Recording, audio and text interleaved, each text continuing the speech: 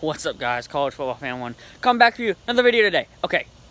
Elijah Thomas is going to the Hornets for Summer League. I'm very happy for him. Very happy. We might end up seeing every 3 Clemson players on the Charlotte Hornets. I'm excited for Elijah Thomas, and I can't wait to see. I think he was the second best player on the team this year behind Marquise Reed, because Marquise Reed averaged 20 points a game last year. Elijah averaged 12. Mitchell averaged 12 as well. But Elijah played defense and was a big man down low. Listen, I'm very excited for Elijah Thomas. Listen, this is awesome. I don't think he's going to be on the NBA roster. He's just going to be on the Summer League roster. If he make it to Charlotte Hornets, that'd be great.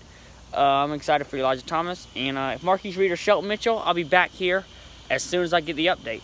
Elijah Thomas, good luck on Charlotte, and go Tigers.